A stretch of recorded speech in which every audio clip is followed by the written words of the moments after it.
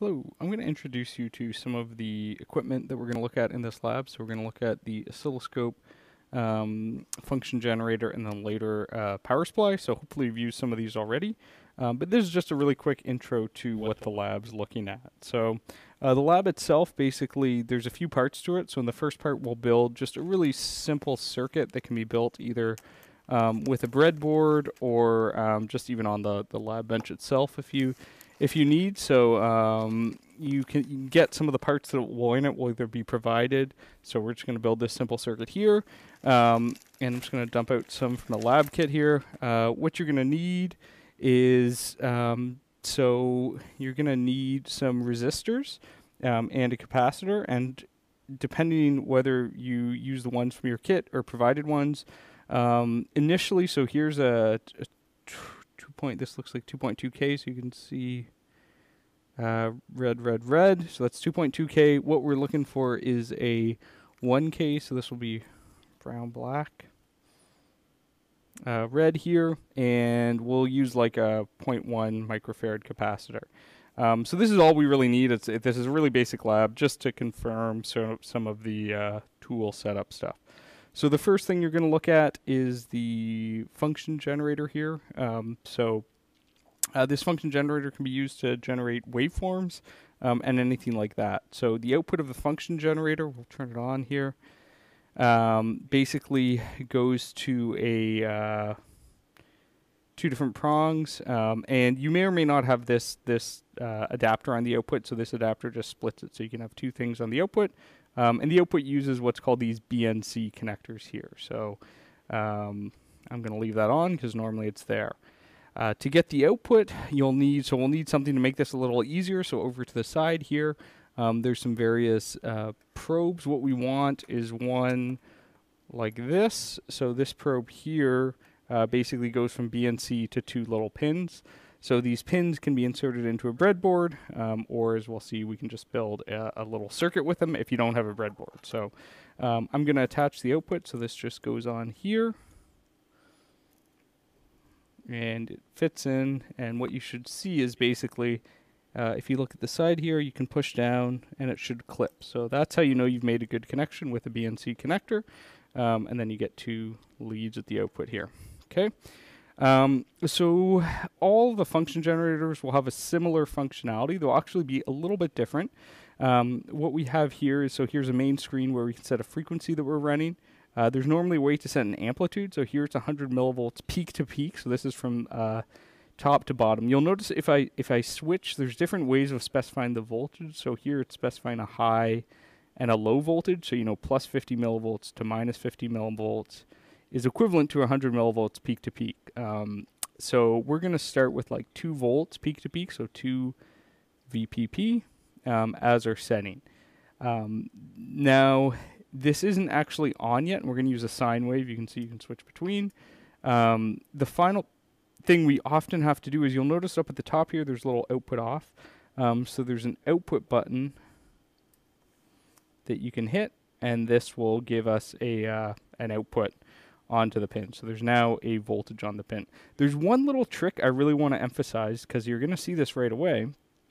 That's that most of these voltages will actually be not correct when you look on the scope, because they actually assume there's a resistor on the output here, a 50 ohm resistor. So we can look really quickly at where that comes from, but it's really important to check the voltages, especially if you're putting this into something digital. So to check the voltages, what we want to do is we want to use a handy oscilloscope. So there's a few different types of oscilloscopes. This is one type in the lab.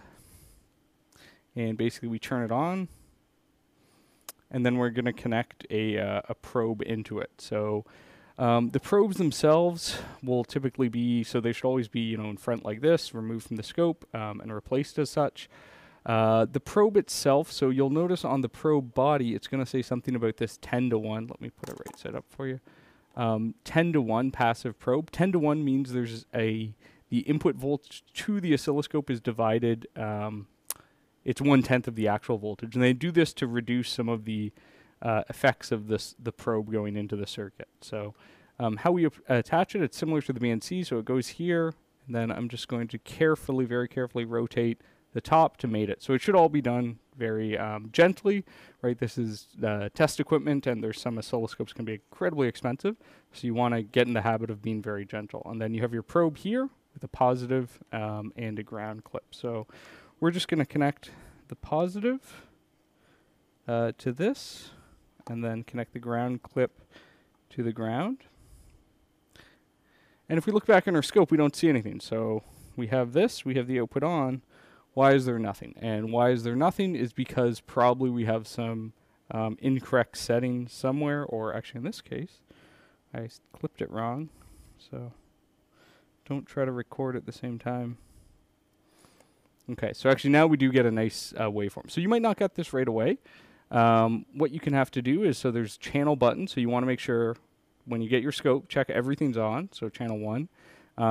You can hit this, there's a few buttons at the top that can help you really quickly. So default setup returns everything to some default.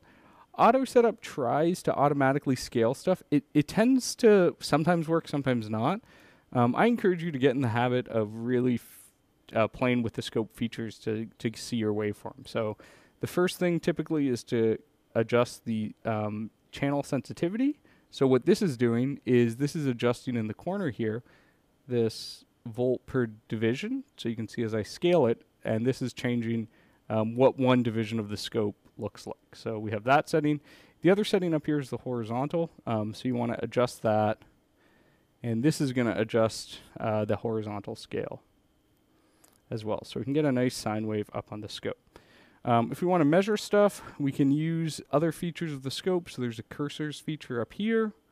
So we can use this to measure some of the cursors. And how this works is that you can push to select either, where'd this go? Where'd the cursors? So cursors. And then normally, okay, cursor mode. So I'm going to say manual. So if it's manual, it means I'm just manually adjusting the cursor, and then I press this other one over here to select which cursor I'm adjusting. So for example, I could say let's measure the high voltage, and let's measure the low voltage. There we go. So you can see the low voltage is actually at -2 volts, and the high voltage is at +2, and the delta is actually 4 volts. So why is that? You know, I specified a 2 volt peak to peak. And this is actually pretty common. So the issue is that this, again, assumes you have 50 ohms on the output. You'll see some function generators have a mode that switches between assuming you have 50 ohms or not. When you don't have 50 ohms, you basically get double the voltage. So this is a very, very common thing to see, and it's important to remember as you go to use these so you don't blow up something. So that's not super interesting because this is just a, this is just a voltage. So what we're going to do now is we're going to go ahead and try building this little circuit here.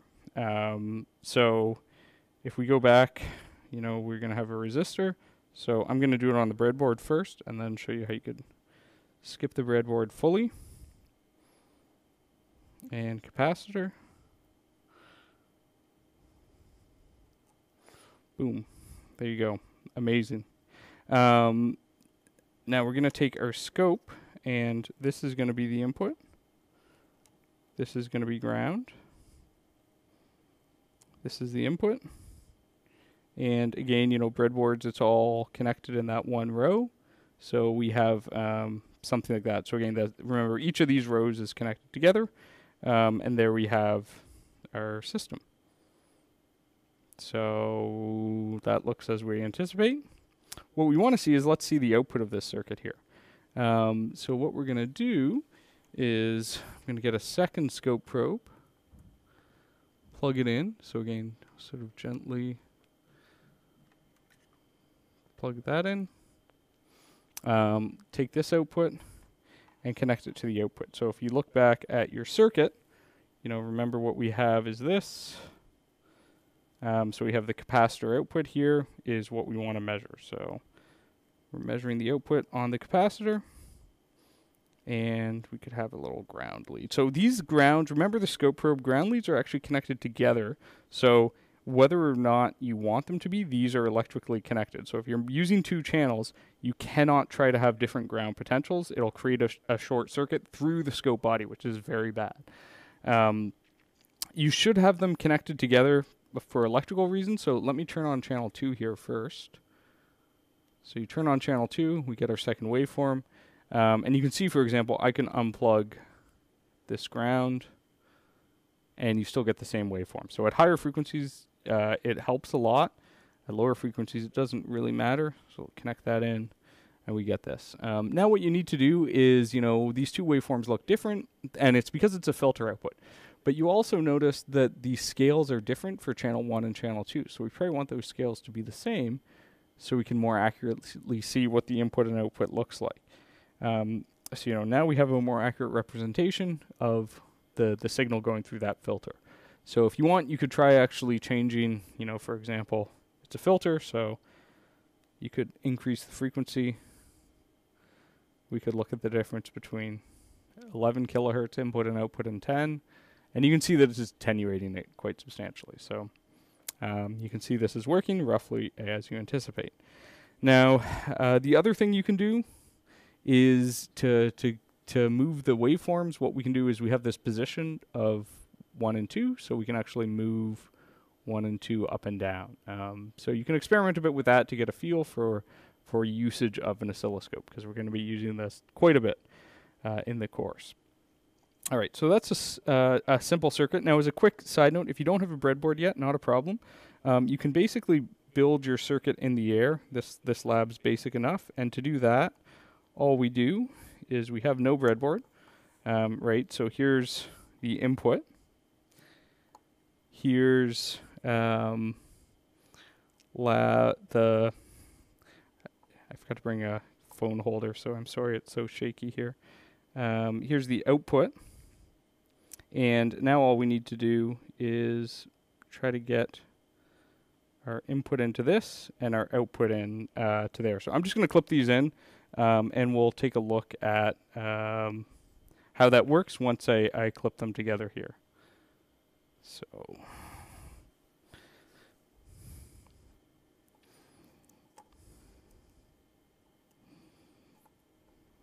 all I'm doing is clipping in the leads to where you expect to see them. So now what it looks like is this, right? So I have the input. This is again going to a scope, resistor. This is the output here, and we get the exact same thing. So, and again, we could go up a notch in frequency and see our filter responding. So there you go. So that's kind of all that's expected, is to be able to get a waveform up, to show some measurements on it, and you'll get that checked off. So that's the first part of just a basic lab introduction. The second thing you'll do is take a look at the power supply. So this is a pretty standard lab power supply here.